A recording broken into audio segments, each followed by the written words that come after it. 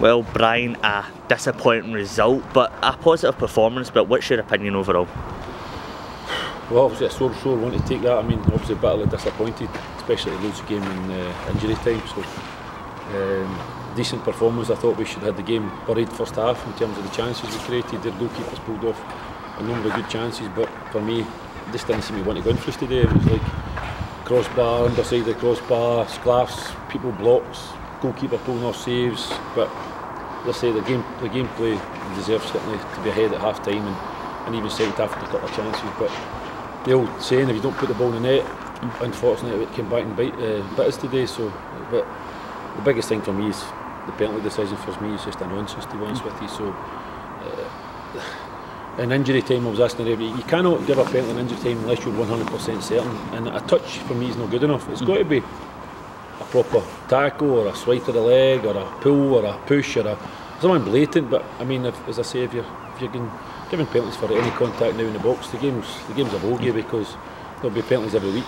But as I said, I'd love to have seen everybody made that decision at our end, and I doubt it very, very much, because I can't remember us getting soft penalties like that this season, and that's no so great. I mean, there's fans in here that could see what happened, and they let their feelings known, obviously, to the referee, that's a poor decision. It's cost us at least a point today, but as I say, encouraged with the performance, and hopefully we can continue that form and start picking up points. But as I say, we need to be a wee bit more clinical in front of goals, start putting the ball in the net. Obviously, you know, points are what matters in football, but can you take the positives away for that performance? Because we looked at it and we're creating chances, and they always say it's a worry if you can't create the chances. So the players are creating chances, so is that at least giving you a wee bit of hope? The fact is that it will come eventually. I think so. I think it'll be an early part of the season we were creating a lot of chances, and we were taking chances in early goals. You could see when you've had that wee run that we're on, the early goals were giving us such a boost, confidence. I say goals will change games, and I fully feel that if we'd scored in the first half, we probably would have won the game 2 or 3-0, because the performance deserved that.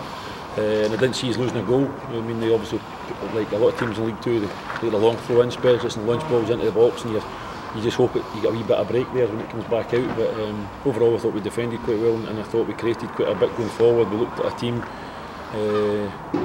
and as I say, in another day, it could have been a quite convincing win for us. But as I say, just the luck seems to have deserted us a wee bit at the moment. And as I say, you still can't justify when referees give decisions like that. As I say, for me, it's just a nonsense decision. Looking ahead, obviously next week we have, pretty sure it's Kelty Hearts. It's going to be a tough game. However, if we put that performance in, do you feel like definitely we can match them?